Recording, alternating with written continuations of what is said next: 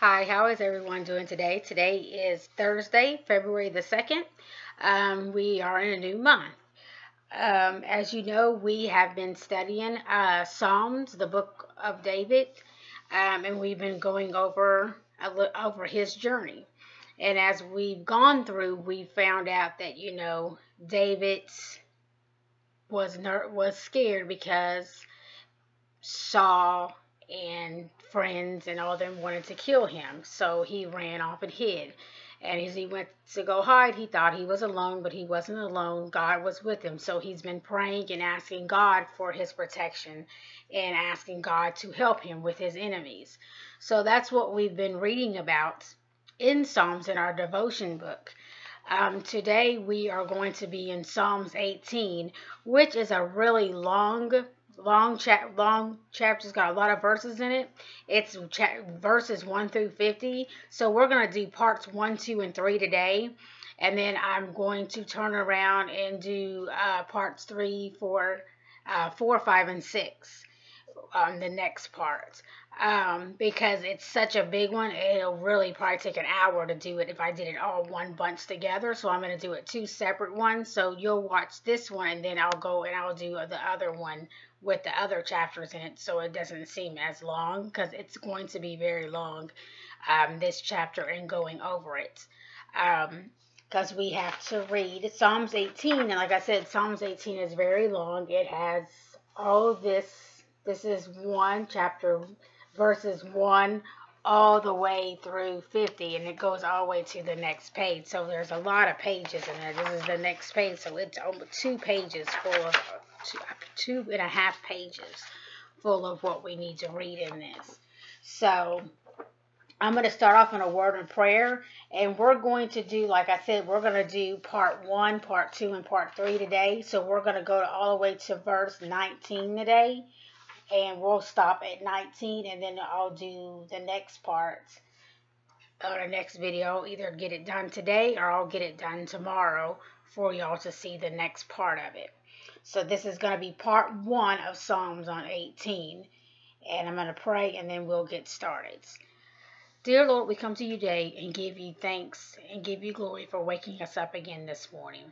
I give you thanks and for all my listeners and praying that they are growing and understanding. It is great to read your word and grow in your knowledge. As I read this lesson today in Psalms 18, I pray that you give me the wisdom and the knowledge, and you speak through me and guide me to help your people, to help them understand your word and help them what you want them to learn today. And again, I thank you for this lesson and I pray over this lesson. In Jesus' name, amen. Okay, I'm going to get the Bible app to read all the way to 19. And as we know, we've done this a couple times. My phone wants to act silly and wants to go another route instead of doing what I wanted to do. So hopefully, pray this time it will work. And we will get started. Psalm 18. I will love thee, O Lord, my strength.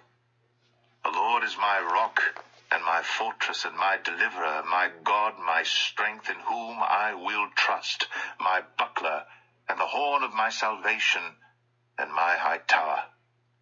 I will call upon the Lord, who is worthy to be praised. So shall I be saved from mine enemies. The sorrows of death compassed me, and the floods of ungodly men made me afraid. The sorrows of hell compassed me about. The snares of death prevented me. In my distress I called upon the Lord and cried unto my God. He heard my voice out of his temple, and my cry came before him, even into his ears. Then the earth shook and trembled. The foundations also of the hills moved and were shaken, because he was wroth. There went up a smoke out of his nostrils, and fire out of his mouth devoured. Coals were kindled by it. He bowed the heavens also and came down, and darkness was under his feet. And he rode upon a cherub, and did fly, yea, he did fly upon the wings of the wind. He made darkness his secret place. His pavilion round about him were dark waters and thick clouds of the skies. At the brightness that was before him his thick clouds passed. hailstones, and coals of fire. The Lord also thundered in the heavens, and the highest gave his voice, hailstones and coals of fire. Yea, he sent out his arrows and scattered them, and he shot out lightnings and discomfited them. And the channels of waters were seen, and the foundations of the world were discovered at thy rebuke, O Lord, at the blast of the breath of thy nostrils. He sent from above, he took me, he drew me out of many waters. He delivered me from my strong enemy, and from them which hated me. For they were too strong for me. They prevented me in the day of my calamity. But the Lord was my stay. He brought me forth also into a large place. He delivered me because he delighted in me. The Lord. Okay, that's all the way verses 1 through 19. Like I said, this is a very long chapter in Psalms 18. It has a lot of verses in it. It has 1 through 50. So we're going to do 1 through 19 because they break them down in parts. And they have a part 1, part 2, and part 3. So I'm going to do part 1, part 2, and part 3 today. And then we'll do part 4, 5, and 6 on my next one. As we read in Psalms 1, and Psalms 1 is going to be part 1. And it's verses 1 through 4. And I'm going to read it to you. I'm going to read it in the English version so we can understand it both ways. I will love you, O Lord, my strength. The Lord is my rock and my fortress and my deliverer. My God, my strength in whom I will trust.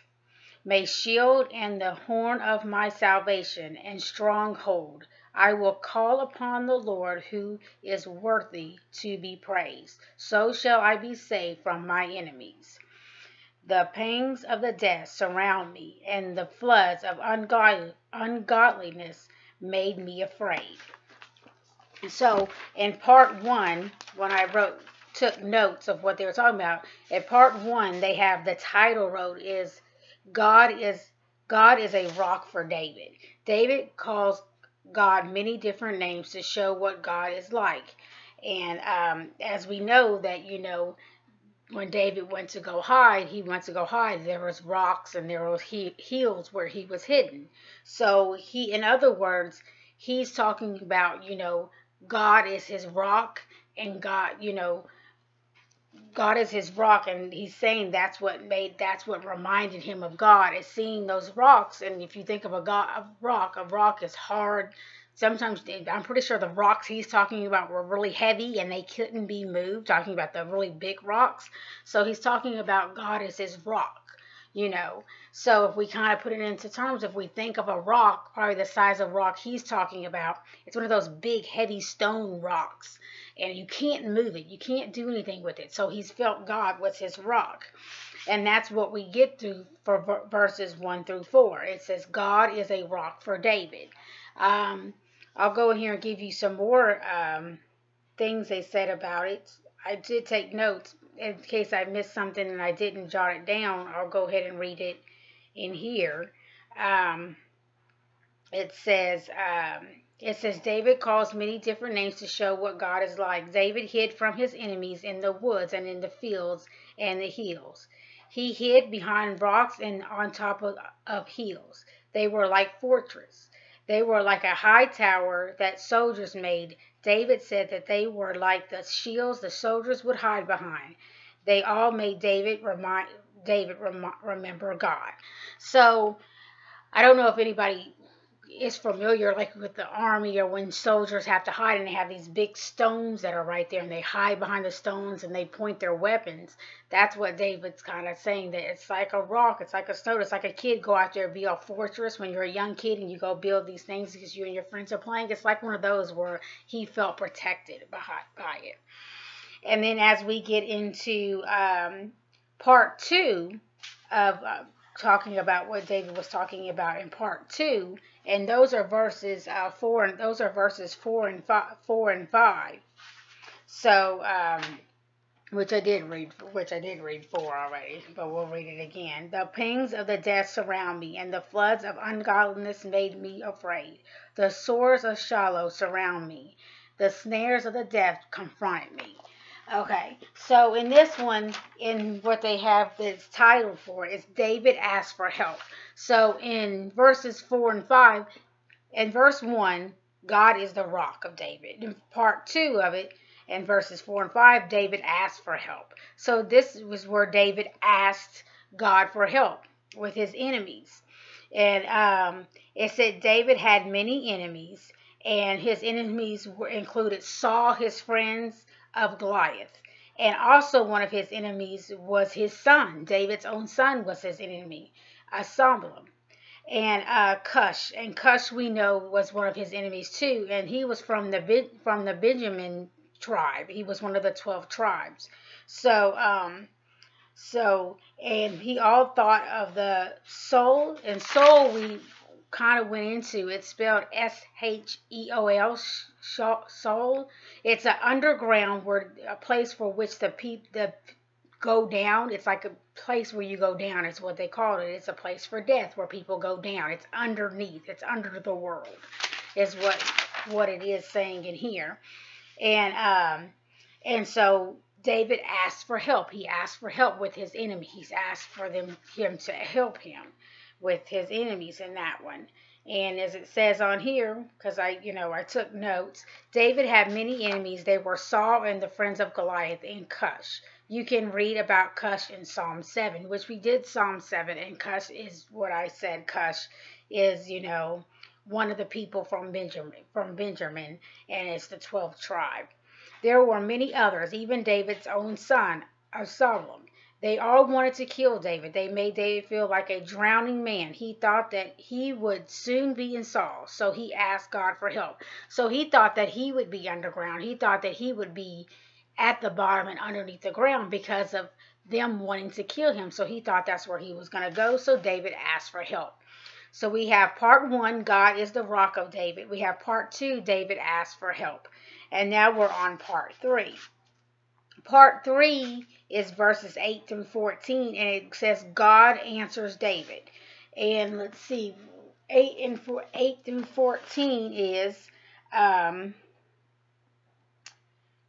smoke went up from his nostrils, and devouring fire from his mouth. Coals were kindly by it. He bowed the heavens also, and came down with darkness under his feet. And he rode up upon a cherubim, and flew upon the wings of wind. He made darkness his secret place. Darkness his secret place. He canoed around him was dark waters, and thick clouds of skies. From the brightness before him, thick clouds passed with hailstones and coals of fire. The Lord thundered from heaven, and the Most High uttered his voice. Hailstones and coals of fire. He sent out his arrows and scattered lightning abundance and his vantages of them. So, as we read in that one where it says God answers David. So God answers David about his enemies. God, David prayed to God to do something for his enemies, and these are the things that God did. He did by earthquakes, storms, and home.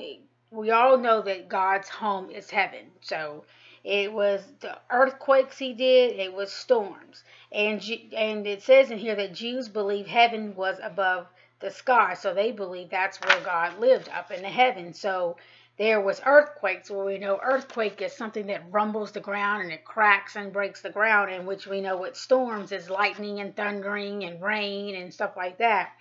So that's what it's saying, that's how he answered David. He answered David by thunderstorms, rain, lightning, and earthquakes is what he did. David thought the storms was a sign that God was coming to earth. God made people afraid. So I'm sure plenty of times when we're at home and we hear thundering and we hear lightning and we hear, rumbling, and if there's an earthquake or anything like that, we get scared, we get nervous. It's like, ooh, what's going on? So we can just imagine how David felt and how all David's enemies felt when they felt that wrath coming of God, showing, the tornado, earthquakes, the thunderstorms, tornadoes. I mean, all those things do with a storm. So that's kind of how he felt.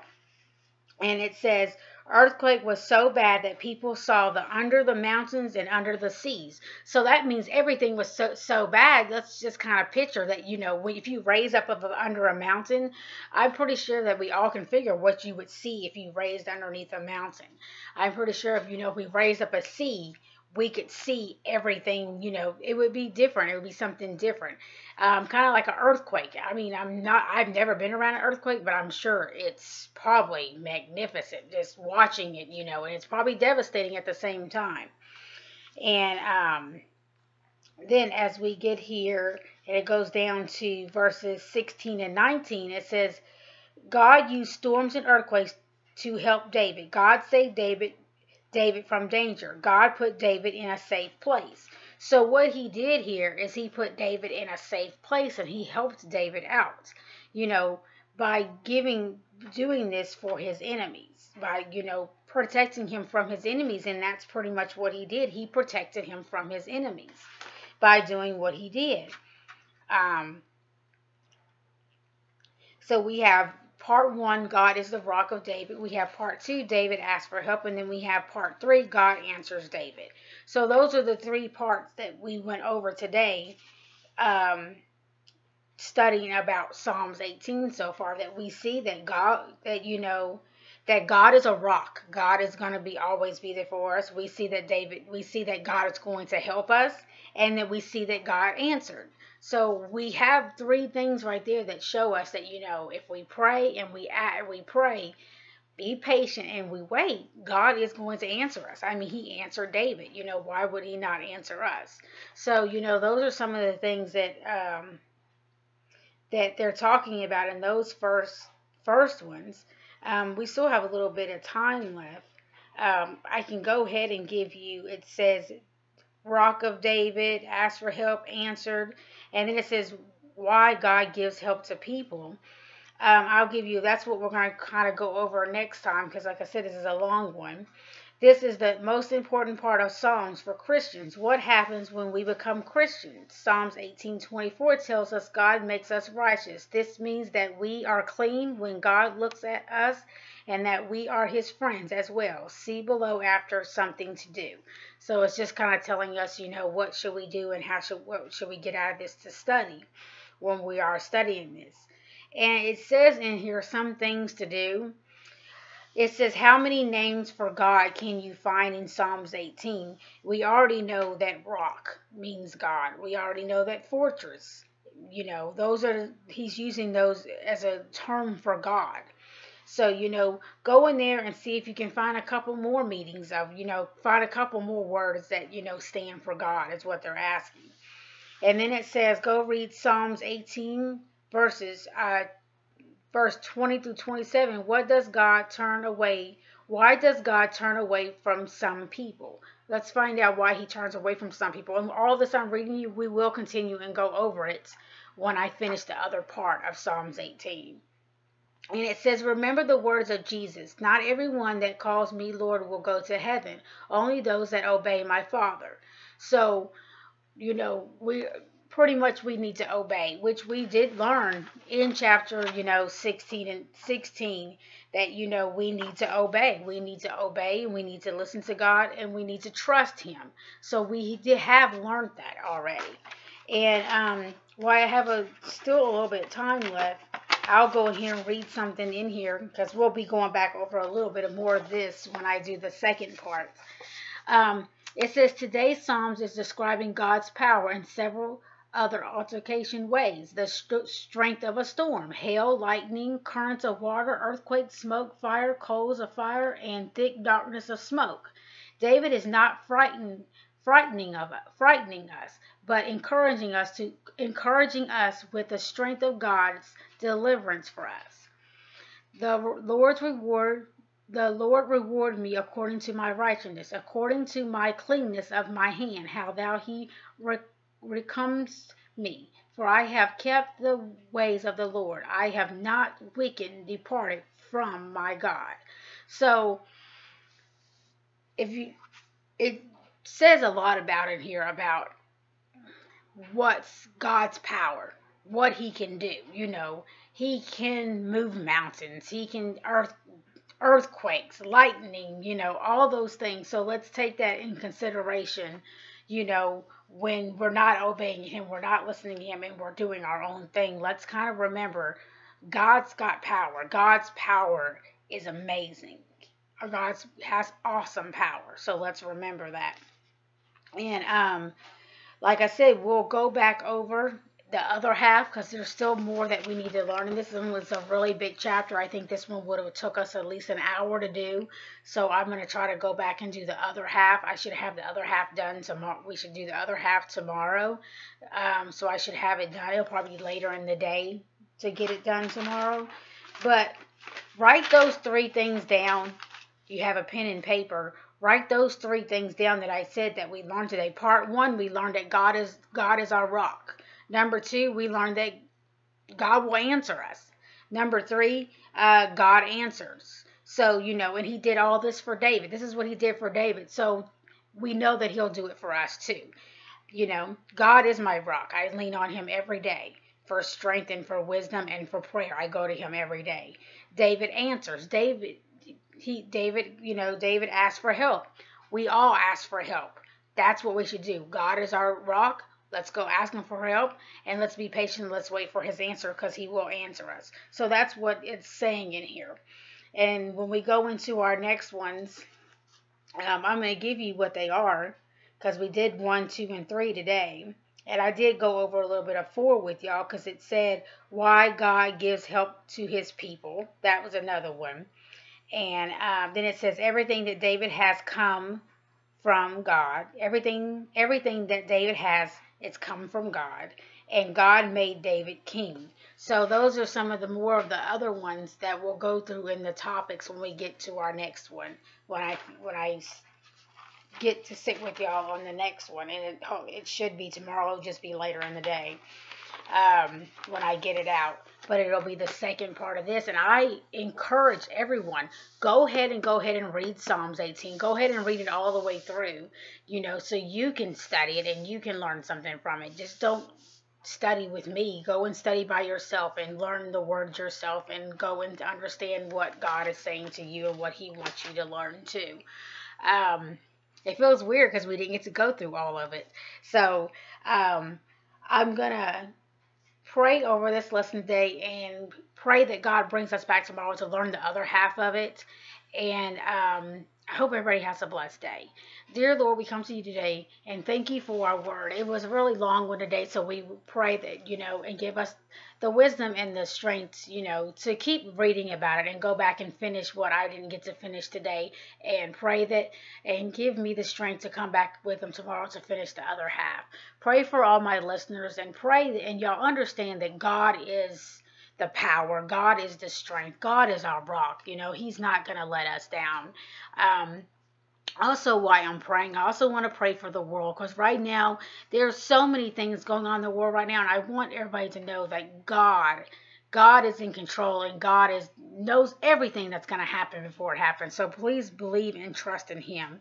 And like I said, pray for our world, pray for our children, just pray for, everything and everything that's going on right now, God. And thank you for the lesson today, and thank you for teaching us your word, and pray to bring us back again tomorrow. In Jesus' name, amen.